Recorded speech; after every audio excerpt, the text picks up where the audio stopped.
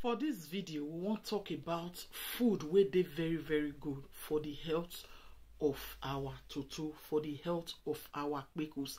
A lot of people, they get different kinds of things, different kinds of smell, different kinds of rashes, different kinds of things for their kpekus, but they don't know what to do. At times, you don't really need any medicine. You just need to take care of them by waiting you they eat or the way you live your life. It will change the narrative of your toto. Okay, so first for my list where everybody they do and it can't good for your toto health. Now water, drinking a lot of water, they very good for your toto health.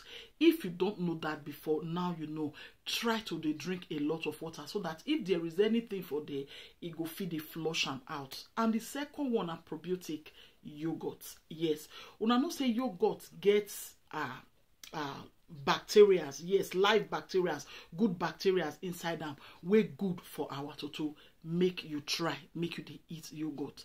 Then that one can take us to citrus fruit, especially those of una wey want make una kpekus they smell like fruits. Yes, pineapple dey among all these citrus fruits.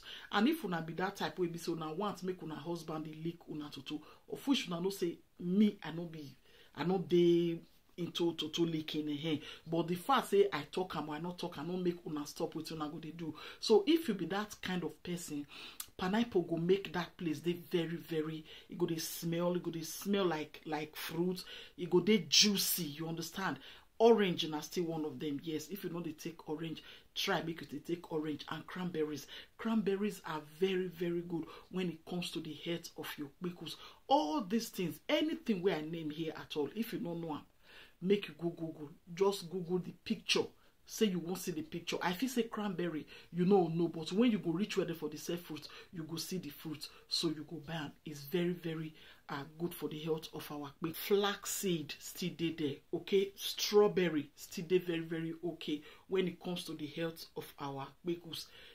Leafy green vegetable, all those vegetables where they green, okay, like the collard, the kale, the spinach, all these are very good for the health of our kpekus. Like I always talk, if you want they treat some certain part of your body, make sure say now what you go they do on a weekly. If you cannot do it on a daily basis, on a weekly basis, maybe minimum of 3 times a week, you feel just carry spinach, carry other fruits, journal, just blend them, you drink them. What you they look for, you don't see them.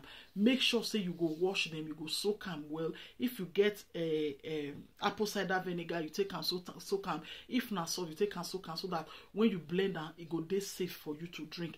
All these food are very good for our kpekus health, and make you stop to they use kpekus wash. And all those people too, when I go they spray body spray for toto, no be waiting right.